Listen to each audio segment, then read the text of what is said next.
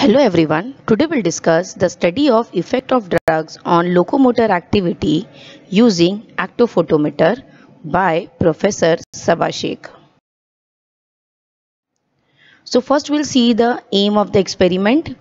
So aim of the experiment is to study the central nervous system depressant property of chlorpromazine on the locomotor activity of mice using actophotometer. So actophotometer is the instrument by which we can check the CNS depressant or CNS stimulant activity of any drug on the mice.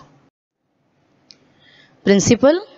So most of the CNS acting drug influence the locomotor activity in men and animals. The CNS depressant drugs such as barbiturate and alcohol reduce the motor activity. As we all aware of, CNS depressant are the drug which reduces the motor activity, whereas CNS stimulant are the drug which increases activity, which increases motor activity, while the drugs such as caffeine and amphetamine increase the activity. In other words, the locomotor activity can be the index of wakefulness or alertness of mind activity. The locomotor activity can be measured using a actophotometer, which operate on photoelectric cell which are connected in a circuit with a counter. So basically, when the beam of light falling on the photocell is cut off by the animal, a count is recorded. An actophotometer could have either circular or a square arena in which the animal moves. Both rats and mice may be used for testing in this equipment. So this is the actophotometer. So you can see here, this is the actophotometer and this is the actual apparatus.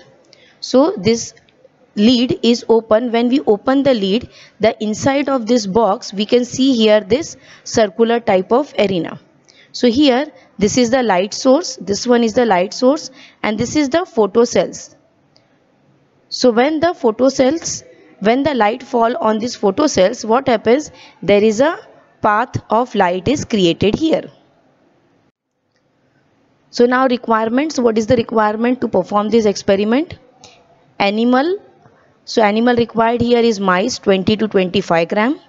Drug chlorpromazine hydrochloride. Dose is 3 mg per kg intraperitoneally. Equipment actophotometer. So now we'll see the procedure. Weigh the animals and number them. Then turn on the equipment. So basically we'll on the actophotometer and we'll check and make sure that all the photocells are working for accurate reading. Then place the individually each mouse in the activity cage for 10 minutes and note the basal activity score for all animal. So you can see here in the video before chlorpromazine what happens when we place the animal into the activity cage. As the animal moves in the activity cage, the beam of light falling on the photocell is cut off and this is recorded as a count.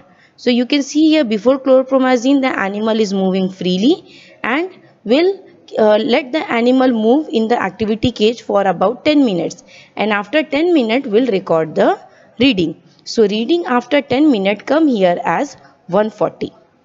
Okay, so now what we'll do, now we'll inject a 1 ml per 100 gram of our drug, that is chlorpromazine, and after 30 minutes we'll again retest each mouse for the activity score for 10 minutes. Okay, so here in this video, after chlorpromazine, what happens? The animal, as chlorpromazine is a CNS depressant, so because of the CNS depressant activity of chlorpromazine, the locomotor activity of the mice is reduced. So that's why now the mice is moving slowly as compared to the earlier one. So here after 10 minutes we'll record the reading. So after 10 minutes the reading come here is around 70. So you can see here clearly that before chlorpromazine the reading is 140 and after chlorpromazine the reading is 70. Now note the difference in the activity before and after chlorpromazine and then calculate the % decrease in motor activity. So this is the table. So this is the different. This is the here we have taken the 5 animal then body weight is 20, 22, 25, 20, 20. Then according to body weight, we'll give the dose as 3 mg per kg chlorpromazine. So before the locomotor activity, okay, so locomotor activity score in 10 minutes before our drug is 135, 142, 151, 125 and 130. So we'll calculate the mean value. It come here is 136.6. And after it is 60, 70, 72, 63, 65. So here the mean value come here is 66. So now we'll calculate the percent decrease in activity. So we'll use the formula A minus B divided by A into hundreds. So it will come here as 51.63. So now we'll plot the graph. So decrease in locomotor activity. So this is nothing but the CNS depressant effect. So before chlorpromazine, the activity score come here as 136.6. But after chlorpromazine, the locomotor activity is reduced to 66. So this will show the CNS depressant effect. Now the same procedure. So now the next drug is amphetamine. So amphetamine is a CNS stimulant. So what happens before amphetamine, the activity score come here in 10 minutes is 130, 120, 127, then 135, 133, 125, 123. So we'll calculate the mean of it. So it will come here as 127.6. And after the activity score is increased. Why? Because amphetamine is a CNS stimulant. So we'll calculate the mean of it. So it will come here is 154.6. So now we'll calculate the percent increase in activity. So it will come here as 21.15%. So we'll plot the graph. So you can clearly see here before amphetamine the activity score is 127.6, but after amphetamine the activity score increased to 154.6, and this is why this is so, because of the CNS stimulant effect of the amphetamine. The next drug we have is caffeine. So here again caffeine is a CNS stimulant. So initially before caffeine the activity score is around 126.6, but after giving caffeine the locomotor activity score of the mice increased to 189.9.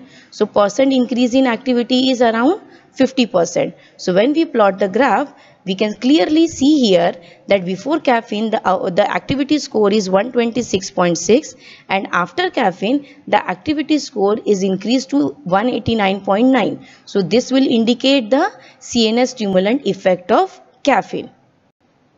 So inference, or we can say the observation. So reduction in motor activity indicate a CNS depressant property of drug, whereas increase in motor activity indicates the CNS stimulant property of the drug.